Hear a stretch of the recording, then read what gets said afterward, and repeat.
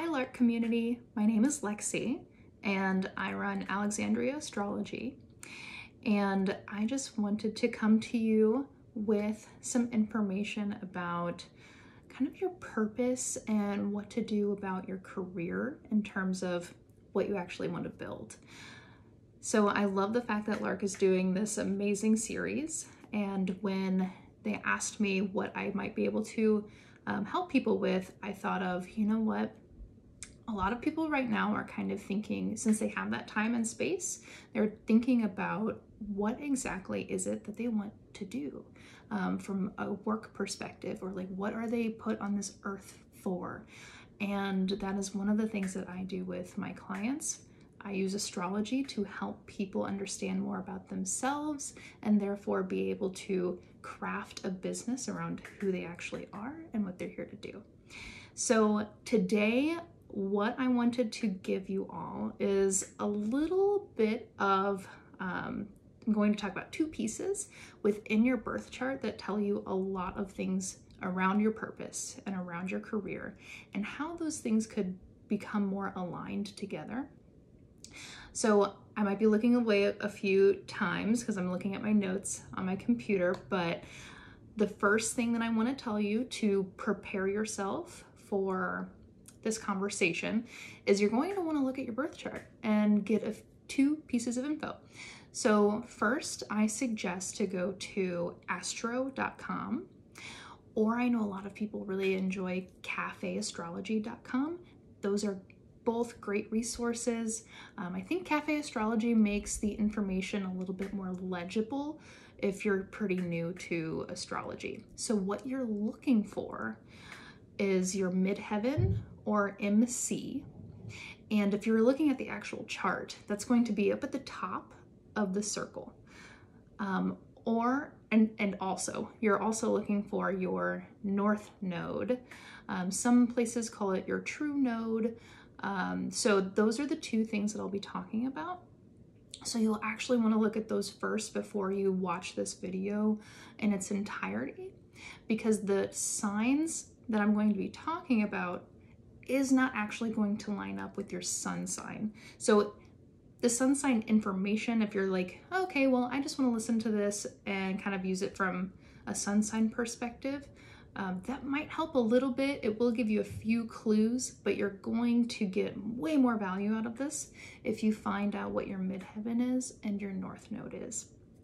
So with that being said, let's kind of dive into this and look at, what does your chart have to say about the energetics of your career and the energetics of your purpose in this world. So let's start with the midheaven, because that tells us so much about our career. It's one of the primary indicators of your career and what type of energy needs to be involved in that. So I'm going to first break it down per element. So fire signs is what we're going to talk about first. So these are Aries, Leo, and Sagittarius.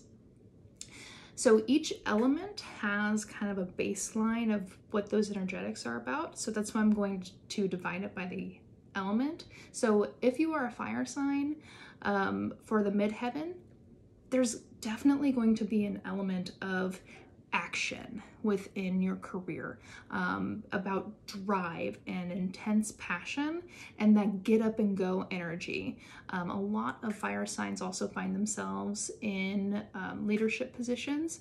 That's not exclusive to fire, of course, but they do find themselves in that position more often. So if your midheaven is an Aries, this is definitely like trailblazing energy. Like you are here to initiate some things, get some new things started. Definitely a fire starter and a leader. A lot of people look to that Aries energy as a leader to say, what's our next step? Where do we need to go now that we've accomplished this thing? What's the next thing? If you are a Leo midheaven, again, leadership, but this is more from a managerial perspective, where the Leo midheaven is really good at understanding what what people are good at and being able to put them in places where they are going to succeed the most. Also, this is, you know, some typical things that we hear about Leo is being entertainment driven or kind of showy or putting on a performance. So this is definitely possible with the Leo midheaven as well. So yeah, if you have that Leo midheaven and you kind of feel that pull to, you know, kind of step out here and like, hey, this is me, this is what I'm doing. It doesn't necessarily mean that you have to be an entertainer, but it could be that maybe you're the entertainer of the office. Okay, so Sagittarius. This is more about like bigger concepts. Sagittarius midheaven can really see the big picture.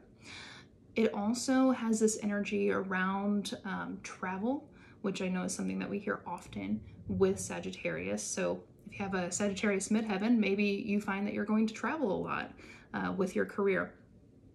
It also is very interested in philosophy and spirituality, even from that bigger concept of like, what is life? What are we here for? Who are we? You know, those really big questions. Okay, so that's the fire signs, or those are the fire signs.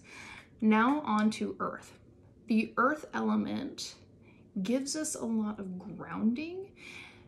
The Earth element is far more concerned with material things of the natural, you know, like things that you can touch and feel and hear and see.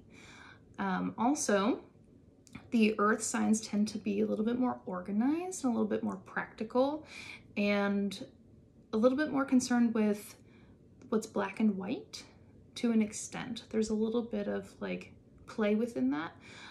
But anyway, so Taurus, if your midheaven is in Taurus, this is definitely some indication that you are here to understand, you know, hard work, to be able to use all of your senses in your work.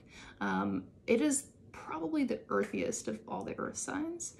So you might even find with the Taurus midheaven that you might even work in some kind of environmental type of way. Virgo, on the other hand, is more analytical, definitely concerned with the details and organization and being able to create and uphold processes.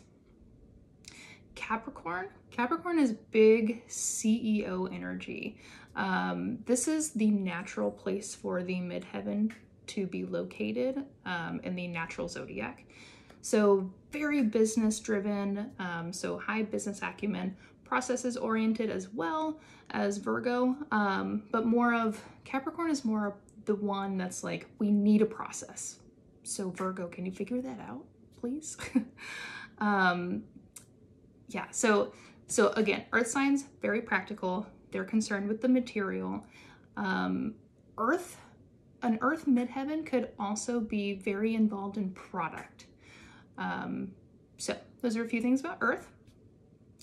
Air is very concerned with communication, intellectualizing things, being logic oriented, and having connection, like connecting with people. So from the Gemini sphere, it's more about storytelling and being able to connect in that way and spreading information and kind of being a little bit lighthearted, being a little fun with it.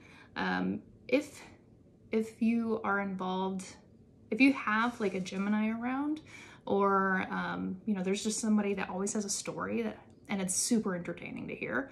They probably have a lot of Gemini in their chart, maybe even a Gemini midheaven if you're experiencing this energy from someone in the office. Libra is more concerned with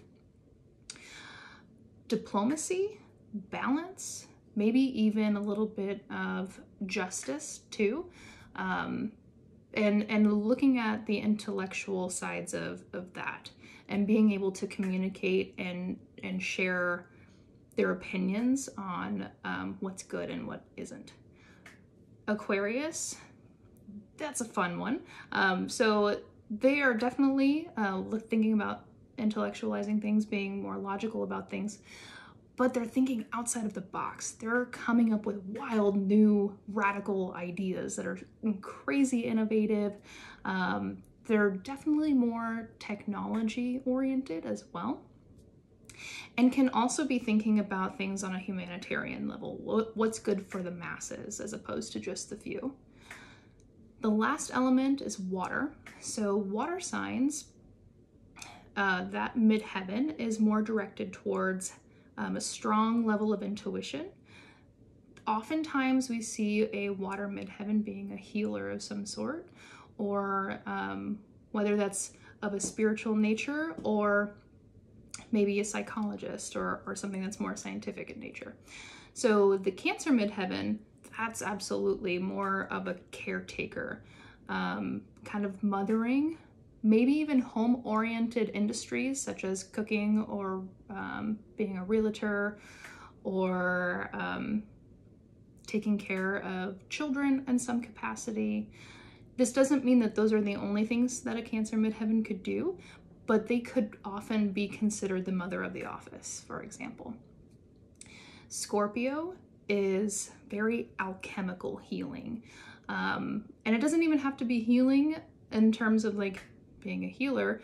This could even be someone who works with chemicals. So someone who is taking something, transforming it, and making it into something else. The Scorpio midheaven is very passionate and very, very driven. Where Capricorn has the business acumen, Scorpio does as well, but it's more intuitive. Lastly, we have Pisces. Pisces is the quintessential healer of all midheavens. Very spiritual based, very intuitive, very service driven as well. Really thinking about the other at almost at all times, and really trying to provide help and healing and service for other people. So that's the midheaven. The midheaven tells us, like I said, so much about the actual career itself. Sometimes it can, if you look at just the midheaven, sometimes it can tell you the exact job to have or industry to work within. As some of them, I mentioned a few and how that could be the case. But oftentimes this is more about what are the energetics behind what you do within that career and how are you seen within your career. Studying a little bit more deeper into that, then we could, looking at the whole chart, we could really pinpoint, okay, what's a good industry for that based off of your midheaven. So lastly, we're looking at the North Node. And so first I kind of want to introduce the concept of the North Node because it's much more than just the North Node. So every North Node has a South Node, and the overarching concept behind these 2 points in the chart is that the North Node is kind of that direction that you're going in this lifetime. The South Node is what you're already really good at. If you subscribe to the belief of past lives, that could be something that you like accomplished, dominated in a past life. But if we're just looking at, right now, South Node is often your comfort zone where you might get stuck. And then the North Node is kind of that direction that's directly opposite from your comfort zone. And it's more about cultivating the light side, the positive side, if you will, of that South Node, because there's some great characteristics within that South Node space that you have. So it's about cultivating those and embodying those to help you move into the other side of the coin, which is that North Node. So oftentimes the North Node, we can talk about it as your purpose in this lifetime or your destiny. So I'm going to talk about these in pairs. So since the North and South Node are always opposite each other, we can talk about 2 signs at once, two signs at once. So first we have Aries and Libra. So this axis is talking a lot about leadership versus partnership. So if you have that Aries North Node, you're being asked to move into more of a leadership role and being able to command yourself and have your own autonomy.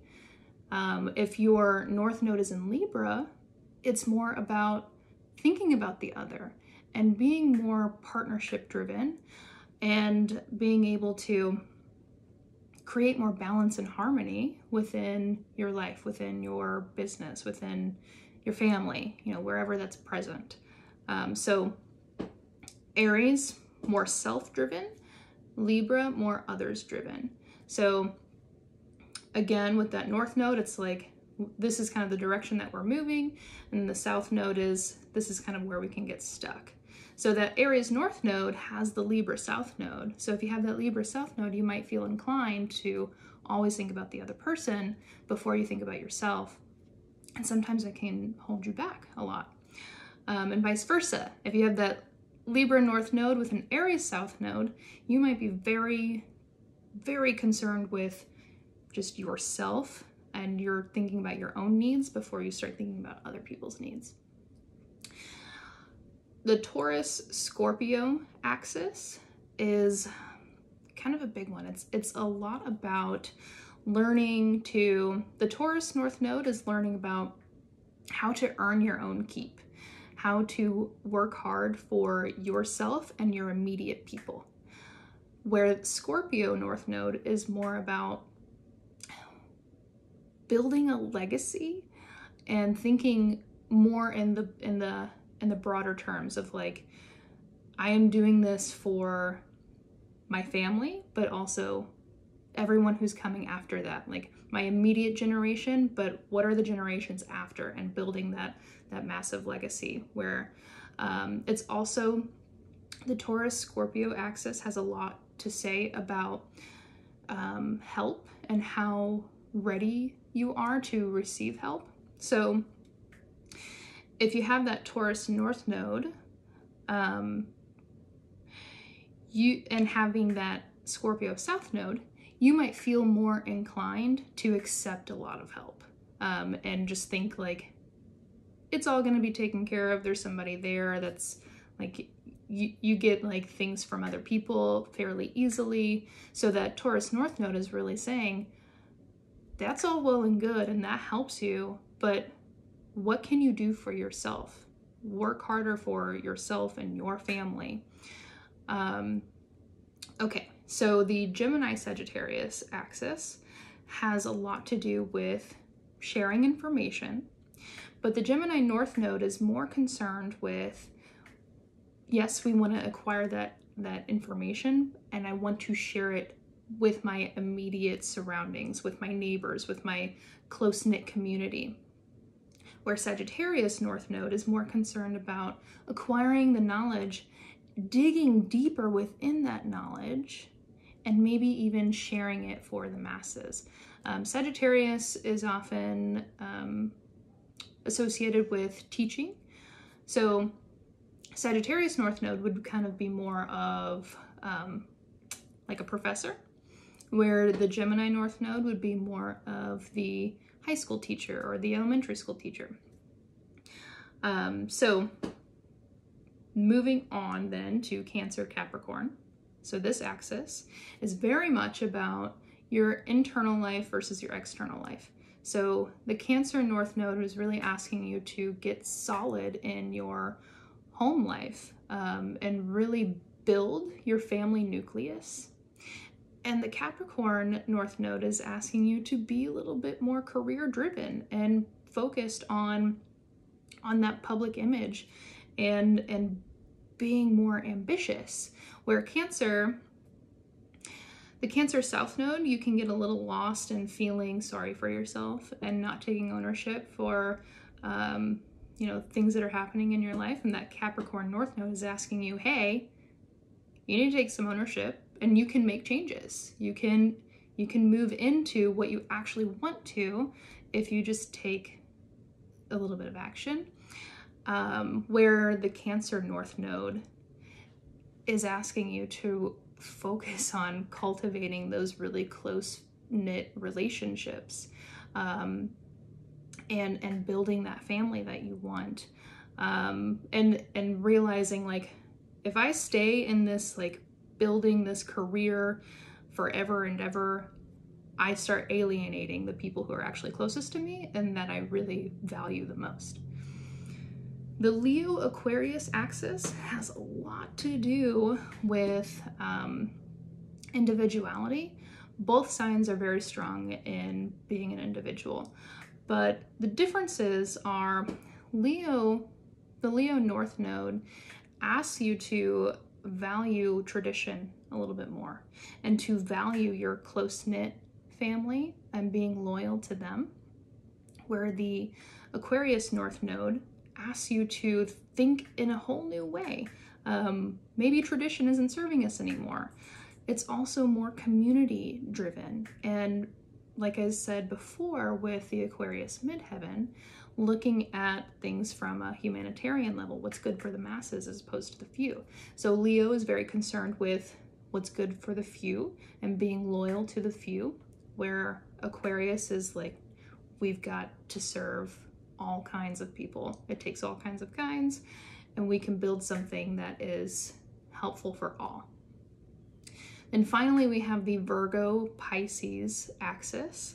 So this is a lot to do with order versus flow, analytics versus intuition. So Virgo North Node is really asking you to move into a more practical, organized, and routine space, where the Pisces North Node asks you to be more in your intuitive states, to value flow a little bit more and release control. Also, Virgo Pisces can also be very concerned with the mind-body connection, where Virgo is more concerned with physical health and Pisces is more concerned with mental and emotional health. Okay, so those are just a few, well, quite a few, I guess, details about the midheaven and the North Node. I will be doing a Q&A in the Lark stories. So I think they're gonna put up a little question sticker. So if you have questions, please put them in there and I will answer them throughout the day. I know that this can be like a really big topic, and if you're not privy to astrology, it's like, I don't even know where to go. So please put in any questions that you have, whether it is just, I have a Virgo midheaven and can you give me some more information? Like, that's a totally acceptable question. You know, or asking more details about your North Node, South Node. Yeah, so this is just a really great time for all of us to think about, what is it that we really want to build with our life? Are we actually on the aligned path that we really want to be on? You know, are we doing the things that actually light us up? Or are we making, you know, are we doing things that we don't actually want to do? So this is a great time to think about those things. Okay, so I think that's everything.